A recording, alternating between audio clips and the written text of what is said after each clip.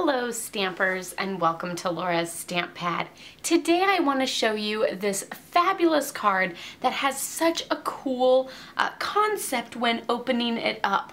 I got this idea from the fabulous stamper Margot Richardson and I just fell in love with it and had to recreate it myself. So thank you Margot for this great idea because look how fabulous this is. So it's not just a regular opening for a card, so it's super cute and sort of has that major wow factor because when you first look at it, you're like, oh sure, you know, that's a cute card, I like the diagonals and everything, but then when you see that it opens like this, you're just like blown away and it is super, super cool. So I wanted to show you on how I created this because there's a couple little tips and tricks that I ran into that I need to make sure that, that I share those with you. So, of course, when we get started, we're going to start with a sheet of 8.5 by 11 cardstock. So this is just your regular cardstock, and you're going to need half of it, but you need half of it diagonally, so from corner to corner.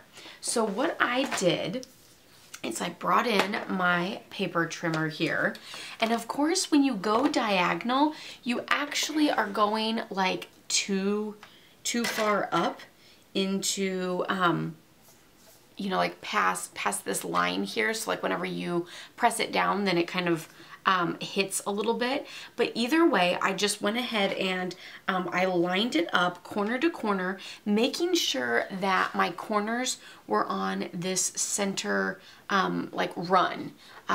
Because that is where the blade will actually go. So I placed my cardstock in, making sure that both ends were corner to corner in that little slot there.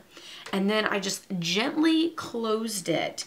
And then I actually placed my cutting blade like here in the middle, and then went from the middle to the top, and then went from the middle back down to the bottom. And then because I actually left my score blade in here, and it's actually on the top, then I didn't get to go all the way to the top, so I always recommend to maybe do that first, is to take that out. So I just have that little bit left over, which I'm just going to cut with my paper snips the rest of the way. You could always pop it out though.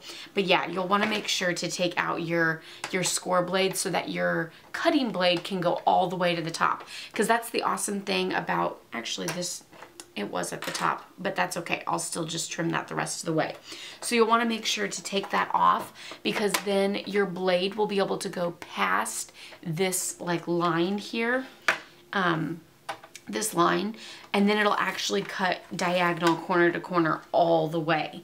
So then you're left with a piece of cardstock that looks like this. So now with this triangle, you're actually going to go with that same center card base. So you're gonna score along this side at 5.5, and then you're gonna score on this side at 4 1/4. So I'm at 5.5 and 4 1/4. And so you have that regular card front here on the top, and your corner of your card should be right here on the edge of your triangle. So you'll see here is your card. So your score lines are right there, matching completely. So that's your regular card front. So we're just going to fold these in, and that's how you have your card base. So then your card base is all ready to go and it's time to decorate. So a couple tips and tricks on decorating. So you will actually need your front pieces. I just did, again, like I normally would for a card front, having a piece of cardstock measuring 4 inches by 5 1/4, which is just 1/4 inch in, and that's how you get just that nice little border everywhere around. And then I cut that piece diagonally as well. So you can see here is my designer series paper, and it's 4 1/4 by 4 by 5 1/4, and then I just put it back in my paper trimmer, lined up those corners on this center line, and then cut it diagonally. So I didn't actually put it like all the way down to the bottom or the top. You know, like I didn't actually line it up on that. I just placed it here in the center and made sure that my corners were nice and lined up on that crack, so you can see right there. And so then I cut those. Now the one tip about this that is kind of tricky is these pieces don't actually always go on there. So there's that piece, and then the next card will actually have to have the piece up top because this piece doesn't actually go down here. So you'll actually have to do it back and forth like that. So there's that one. Then whenever you go to do your cardstock piece with the embossing, you'll need to make sure that you cut it before you emboss, because otherwise you'll press down on your embossed pattern there. This one I used the trellis embossing folder.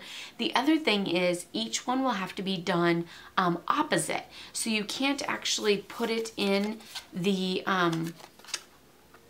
embossing folder like this and run it through, because your pieces won't line up. See how this one, you know, this one matches like this, but then this one has to go on a different card because I embossed it on the wrong side. So you see how it doesn't fit unless I do it upside down with the embossing, which is fine too, because I do really like that debossed sort of look there, so that still works. But I just wanted to make sure that you knew that you have to be careful of which side you're using and which side you're embossing, because your puzzle pieces need to match up on those triangles just so.